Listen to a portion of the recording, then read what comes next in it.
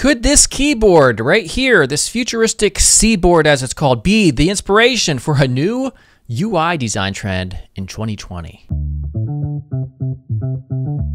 Hey everybody, what's up? Gary Simon here. So today we're going to be taking a look at a possible UI design trend in 2020, one that might become the most popular and prevalent, and that is called Neumorphism. So that's a play on word. Basically, it's new as in NEW plus Skeuomorphism. And Skeuomorphism has been around for a long time in a lot of different forms. Basically, Skeuomorphism is integrating familiar real world objects into your UI designs. And this is a different play on it. And I'll show you exactly what it looks like in terms of some recent examples on Dribbble, and also how to create it yourself in Adobe XD or Figma, and also how to actually make it work in HTML and CSS. So first, make sure to subscribe because there's a bunch more tutorials and content coming here in 2020.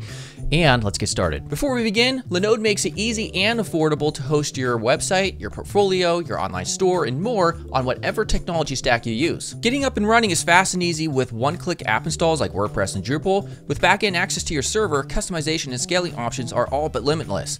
If you just need something small like an online portfolio to showcase your work, Linode has you covered. If you need to manage tons of clients' websites and reliably serve them to millions of visitors, Linode can do that too. So sign up using the link below in the description to get $20 in credit on your new Linode account. So I came across this article here, Neumorphism in user interfaces, and basically they outline where this came from, perhaps Skeuomorphism, of course, which is just emulating real-world objects in UI design. But it really points out that it all started, at least became popular, because I've seen this done years ago.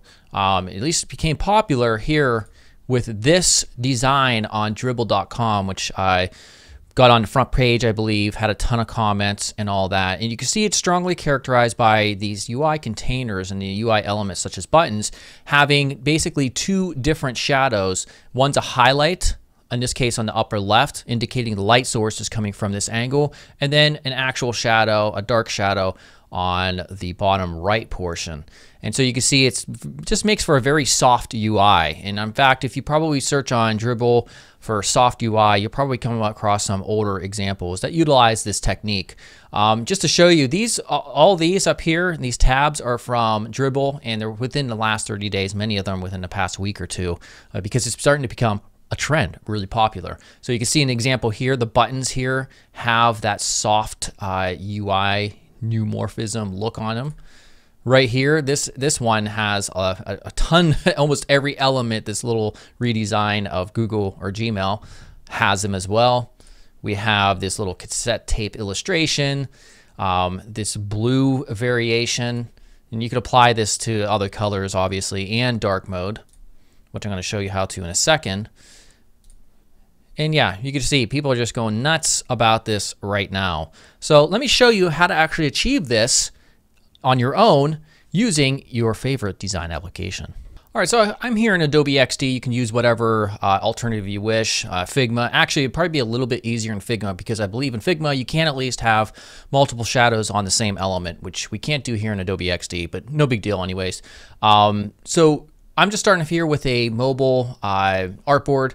Doesn't really matter what you choose. We're gonna choose a background color, right around there.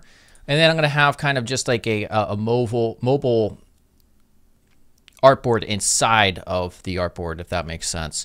All right, so we're just gonna bring that in. And then we're gonna give this a very light background color. I think E will work quite well. All right, so next up, we're gonna have like a UI container of some sort that will hold other information. So we're gonna pull out, maybe something right around there. Get rid of the damn border that Adobe XD just loves adding by default, and there's nothing I can do about it, at least from what I understand. We'll have some rounded edges. The rounded borders kind of help the effect a little bit more than just having no borders, or straight edges rather. And so the background color works best if it's the same as the background color here that it's sitting on. So then of course it disappears, but we're gonna add our shadow. So for this one, I think I'll just do, we'll just do 9. This is gonna be the darker one. So on X, it's gonna be 9, Y will be 9, and our blur, we'll make that 9 too. All right, so here it is, pretty boring, but now we get to spice it up. Here at this point, if whatever application you support allows adding multiple shadows on the same element, you can do that, or just duplicate the layer. And then we'll just reverse.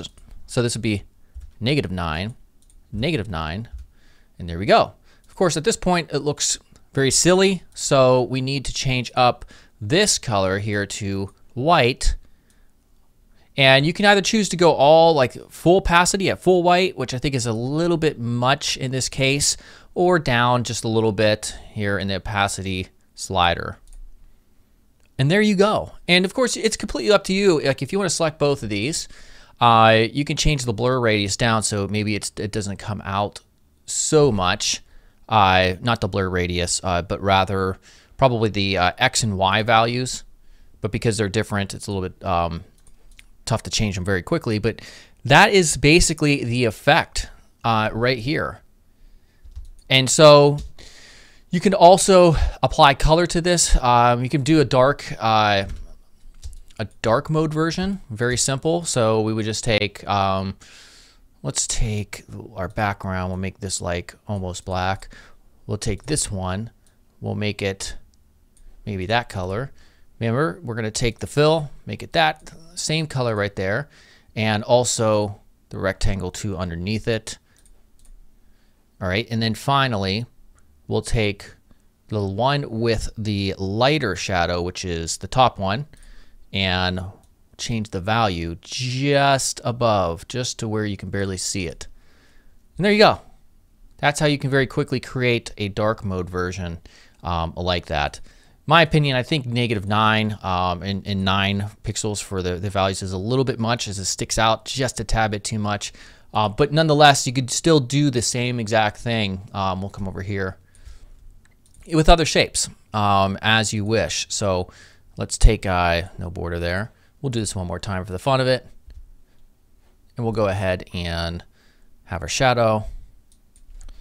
This time let's just do 6. All right, and then duplicate that.